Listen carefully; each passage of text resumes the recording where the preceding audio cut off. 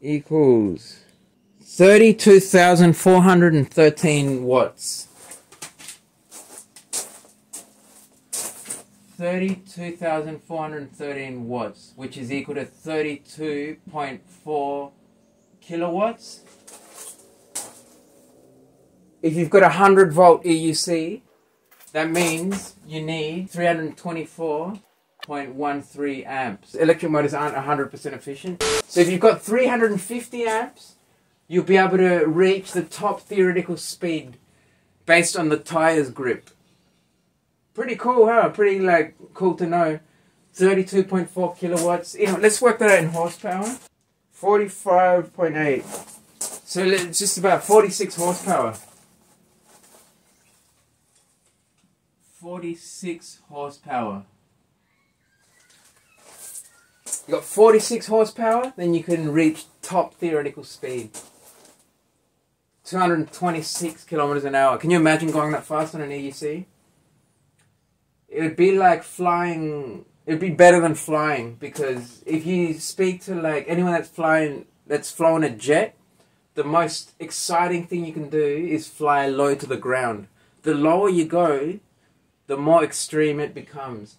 So if you're on an EUC touching the ground at these kind of speeds, it would just be mind-boggling. The sensation, it'd be like nothing else. And by the way, these are the batteries we use to get us around. Or these are 18650 cells.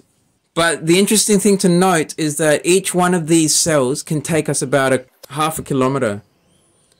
Because think about it, like on the OG Sherman, you've got 240 of these, and it's got a range of about 120 kilometers. So each one takes you 500 meters. It's interesting because if you made a rocket, imagine a little rocket using rocket technology, do you think something this small could get you that far?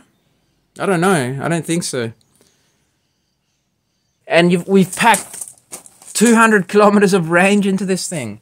You try to do that with combustion technology, you can't do it. Where are you going to put the fuel?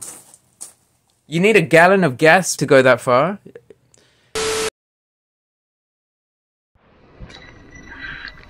See if it's still, yeah, it's still there, guys.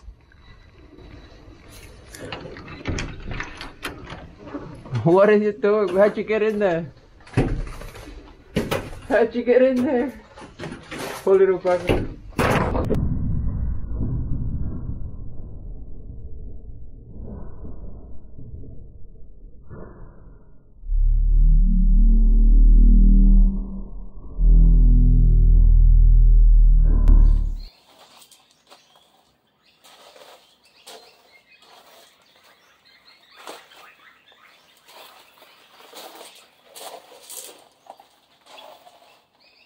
What is up, guys? So we're back on this topic of top speed, and in the last episode on this, we derived this equation here, which gives you the top theoretical speed of an EUC rotor. So pretty interesting stuff, right? But I want to look at this again, because in this analysis, we actually assumed that we had infinite grip, and that's something I didn't mention. So I'm assuming infinite grip. There's no limit to our grip. And assuming that, we got an answer of 306 kilometers per hour. 306.4 kilometers per hour was the max theoretical achievable speed by an EUC if it has unlimited power. So there's two assumptions: unlimited grip, unlimited power, and zero rolling resistance. Those are actually three assumptions. Later, I'm going to put the rolling resistance into the equation. It doesn't have much effect anyway, but we'll do that just for fun. We'll do that at the end. But we're going to look at the grip. That's the most important thing. So we've got limits to how much grip we have. A tire eventually is going to slip. Once you apply a certain amount of torque, it won't be able to grab the road anymore. It's just going to slip. It's going to skid. So let's look at the that diagram real quick again. So let's look at the diagram of an EUC with a rider on top. So that's the wheel. It's the EUC. The rider just standing up straight up in this position, in this situation. And if you're standing up right, you know that you can't go anywhere, can you? On an EUC, if you want to go forwards, you've got to lean forwards first. And then the wheel can deliver the torque that you need to move forwards. If you're standing upright like this and the wheel tries to deliver torque, let's say in that direction, so it's going to try and move forwards, what's going to happen? Any guesses? The rider is just going to fall backwards, aren't they? Because of the reaction torque. Because of this torque here that's going to be applied on the rider, they're going to tip backwards, right? There's also the linear acceleration component because the EUC is trying to accelerate forwards. There's another torque added on top. But we're only looking at the reaction torque here. And now let's look at a rider that is leaning forwards. So, and I exaggerate the angles here so it's obvious. Now the EUC can deliver torque without the rider tipping backwards. In fact, it needs to. If the EUC doesn't deliver torque, the rider's going to fall on their face. So that's how the EUC works. It can only deliver as much torque as you allow it to, essentially. And you know intuitively as a rider that the harder you lean forward, the harder you accelerate. If you only lean forward a little bit, you're just going to slowly take off, aren't you? And that is what I want you to understand. I want you to understand that the EUC delivers the torque that it needs to keep you in balance. And how much torque is that? It's the same amount of torque as you apply on it. Like a wrench, basically. Just like a wrench, because of your weight. Let's draw this as the center of mass. And you've got a weight, mg. That's your downforce weight due to gravity. Because of that weight, you're wrenching on the machine. It's like a wrench, you know, with a spanner. You're cranking it forwards, right? And the only way it can stop itself from falling all the way forwards is by applying a reaction torque, right? So it applies a torque in this direction, which creates a reaction torque, like this, right? And it brings you back.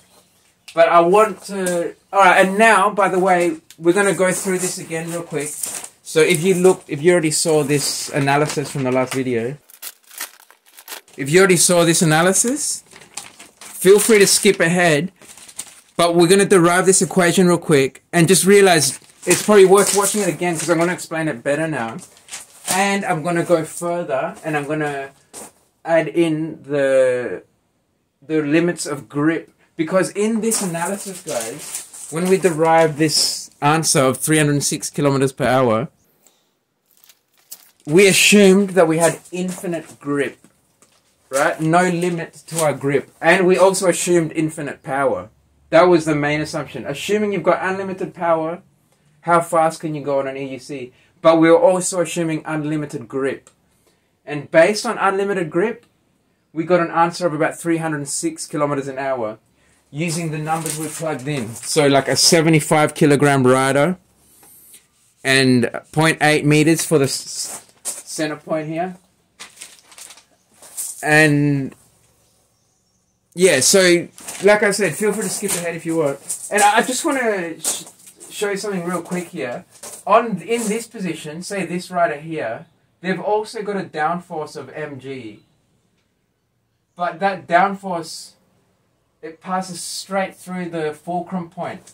So you've got no leverage. There's no lever arm.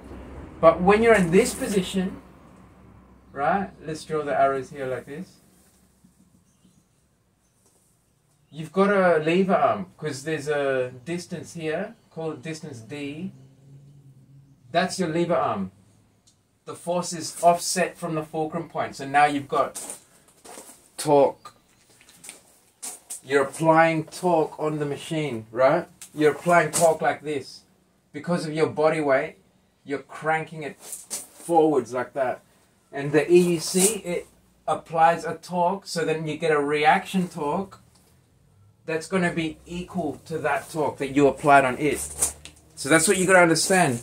The EUC applies as much torque as it needs to keep you from falling on your face, but it doesn't apply too much, because if it applied too much, it's going to bring you back and you're going to fall on your back. Right? So now let's quickly derive this equation again, and especially for you guys that didn't see that video where we did derive it, it's going to be something new. But even if you did, just watch this again because I'll explain it better now. So basically, let's draw the road. That's the road, that's the wheel on the road. And because of this torque, because of this torque that the wheel is applying, it's going to put a force onto the road. Call that FR. Right? And you've got a wheel of radius R. So that's just a wheel radius. So you got like, 20-inch wheel, let's say. That's the diameter.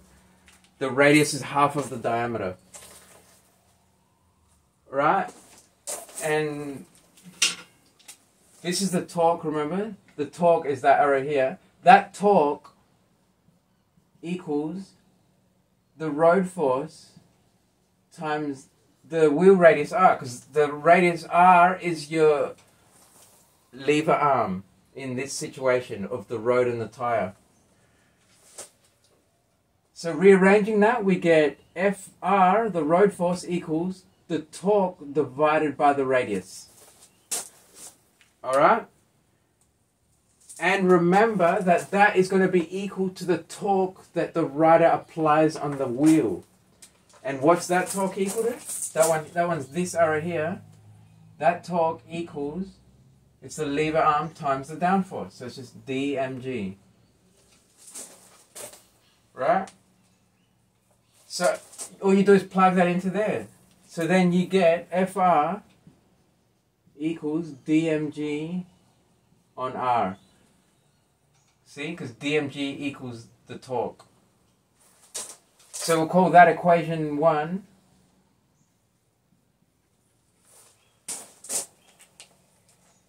And now just look at what's going on here. So we're applying a force to the road. And what that means is you've got an equal and opposite reaction pushing the system forward. So that's your road force here too. So that's your force forward, that's this. Just like when you push on a wall, if I push on a wall, I go the other way, don't I? I push, it sends me the other way. So you're pushing on the road, and it sends you in the way you want to go. So that's how any vehicle works. Any wheeled vehicle, sorry. What are we pushing into? We're pushing into the wind. Right? That's the wind force that's stopping us from... Oh, it's not stopping us. It's like resisting our motion in that direction. So when you're at top speed, you're at terminal velocity, and it means that your road force is going to be equal to your aerodynamic force, your wind force. Right? And your wind force, the equation for that is half of rho v squared CdA. Where rho is the air density, CD is your coefficient of drag. So we've got some known parameters here. And at terminal velocity, this road force is going to be equal to your wind force. So let's write that. Let's write it here. FR equals FD. So at top speed, we've got that equal to that. That equals that. Which means that dmg on R equals half of rho v squared CdA. And that means that, or now we can rearrange for V. So V will equal to the square root of 2dmg on rho R CdA. And that's our equation. that we derived in the last episode. Just call that equation A. Let's call it equation A.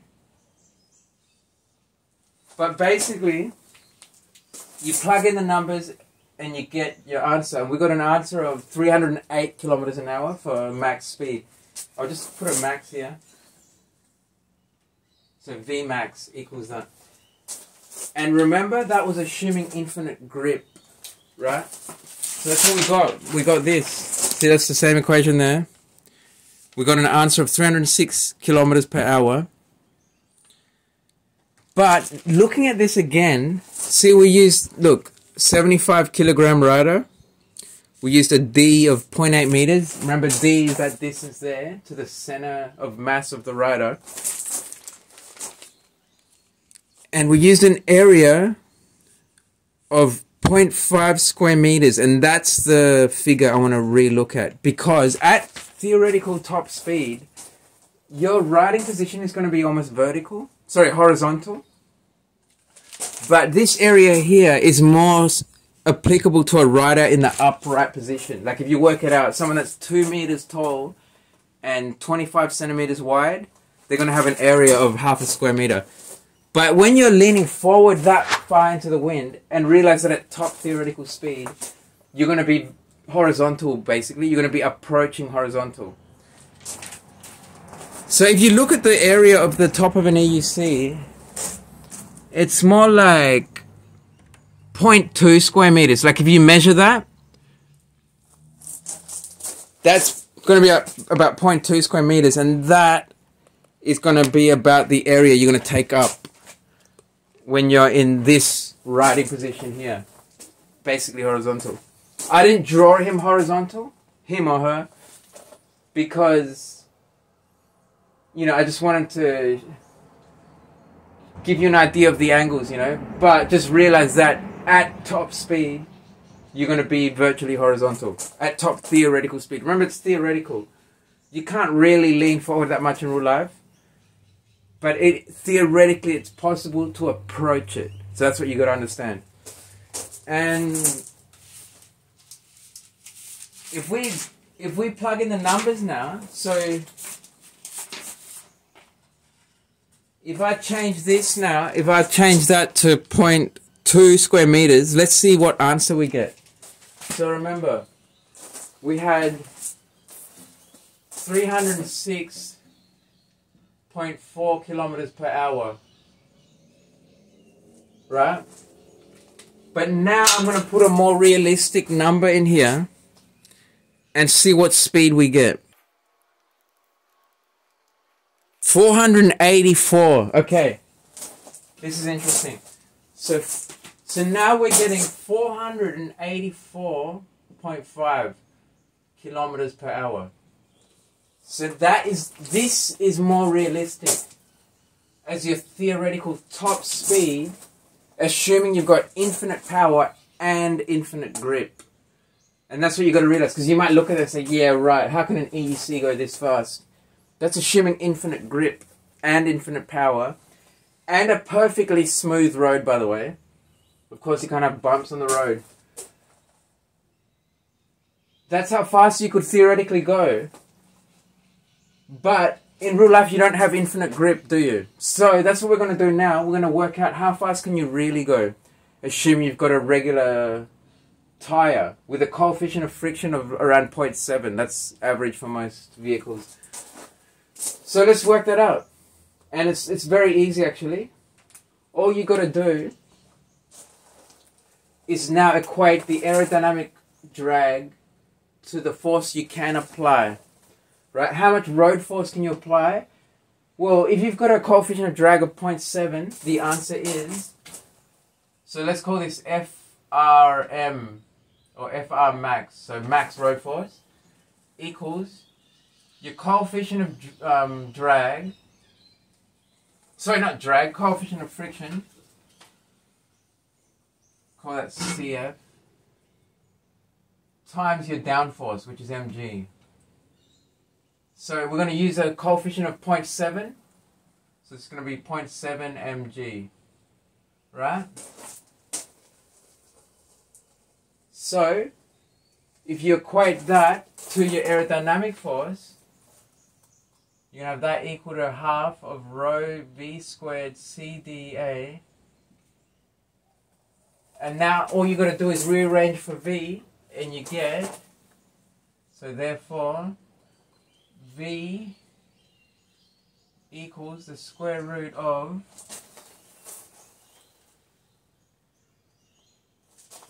1.4 mg divided by rho CdA.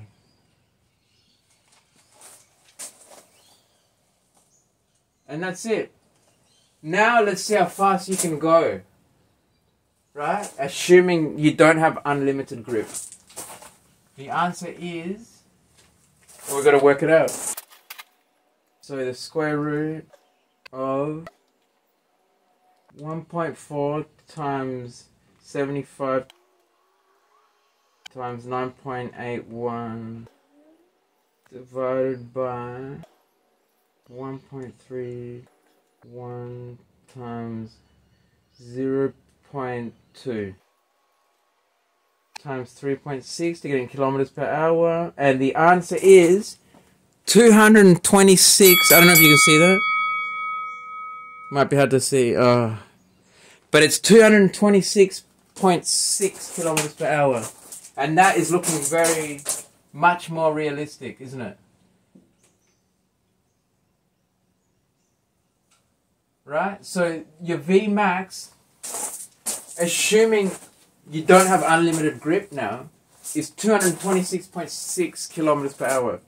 And that's like 140 miles an hour, roughly. And what's going to happen at that point, once you reach this top speed, you've run out of grip. You can no longer deliver road force without losing grip. What's going to happen is the tire is going to start spinning. You're going to fall into the kinetic region of grip. Kinetic grip is always much less than static. So you're going to, your torque is going to drastically drop all of a sudden. From one moment to the next, it's just going to vanish, basically. You're going to lose a bunch of torque, so you're going to fall on your face. That's going to be the result of that. And yeah, that's, for now, let's leave it at that. I'll come back and revisit this again, and I'm going to add rolling resistance into the equation. And it's not going to be much harder. We're going to basically have another equation. It's going to be similar to this one, and it's going to include the rolling resistance in the variables here. But yeah, there you go. That's it for now. So just to sum it up, assuming you've got unlimited power and unlimited grip, that's your top speed. But assuming you don't have unlimited grip, you've got a regular road tire of around 0.7, coefficient of grip of 0.7, then that's your top speed, 226 kilometers per hour, which to me sounds very realistic. Actually, before we go away, let's work out how much power you're going to need to go this fast. How many kilowatts are you going to need to have in your machine here? And power equals force times velocity. And I'll work out how many amps you need to do that too. So yeah, power equals force times velocity. Your force is going to be equal to your aerodynamic force. And actually there's two ways to work this out, but I'm going to use the aerodynamic force. So if you times that by velocity, all you've got basically is half of rho v cubed CdA. So let's work out how much that is.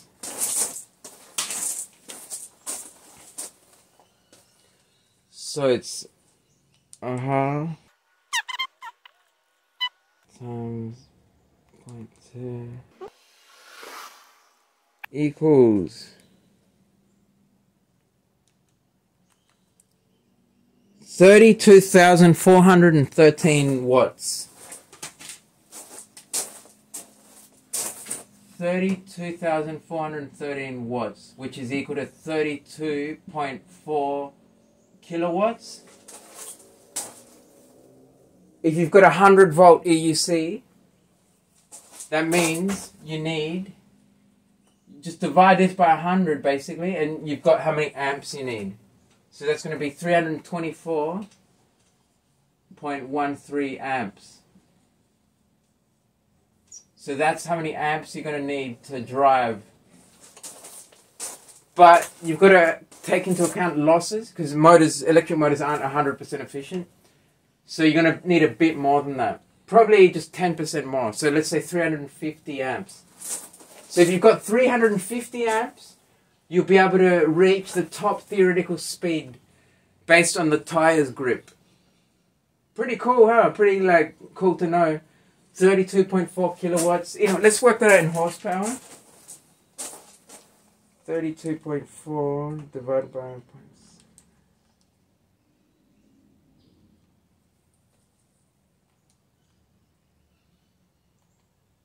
45.8. So it's just about 46 horsepower. 46 horsepower. You got 46 horsepower, then you can reach top theoretical speed. 226 kilometers an hour. Can you imagine going that fast on an EUC? It would be like flying. It would be better than flying, because if you speak to anyone that's flown a jet, the most exciting thing you can do is fly low to the ground. The lower you go, the more extreme it becomes. So if you're on an EUC touching the ground at these kind of speeds, it would just be mind-boggling. The sensation, it'd be like nothing else. You'd become, I don't even know. You might even go into another universe somehow. It's like Back to the Future, you know, once you go past a certain speed, you go through the wormholes of space and time. And who knows where you end up. But let's end it here. Hopefully that was easy to understand. And yeah, hopefully it wasn't too tedious. And by the way, these are the batteries we use to get us around. Or these are 18650 cells. Like the OG Sherman, for example, has these cells in it. But the Max has some bigger ones. Just same kind of cells, just bigger, a bit longer and fatter. But the interesting thing to note is that each one of these cells can take us about half a kilometer. Because think about it, like on the OG Sherman, you've got 240 of these. And it's got a range of about 120 kilometers. So each one takes you 500 meters. It's interesting because if you made a rocket, like imagine a little rocket using rocket technology, do you think something this small could get you that far? I don't know. I don't think so. It is a bit unfair though, because the rocket has everything packed in there. It's got the propulsion and the fuel. Whereas this is just the fuel. You need the motor too. But because the motor's built into the hub, it kind of goes unnoticed. So that's the cool thing about electric technology, I reckon. You can really do some interesting stuff. Things that you can't really do with combustion technology. Like, if you were to think about it, you try to get a combustion engine into something this small. Well, you wouldn't even have space for the engine, let alone the fuel tank. Well, it should have been the other way around. But yeah, you don't have space for either. This thing is basically just a wheel with a box around, like this backpack-sized box around it.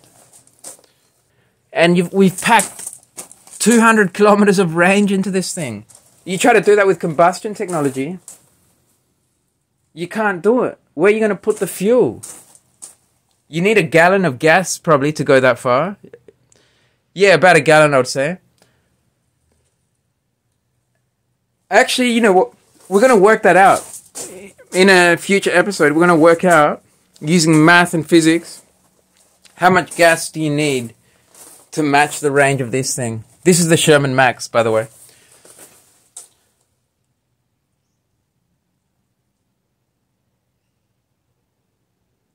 And it's interesting because with cars, it's the opposite. If you look at the range, EVs they struggle, whereas gasoline cars can go really far. But with this thing, I don't see how a gasoline engine is going to cut it. You're not going to be able to go that far. If that's all the space you've got, you're not going to have space for an engine. You're not going to have space for your exhaust pipes and the fuel tank. You need a gallon. Kind of crazy. But yeah, let's leave it there.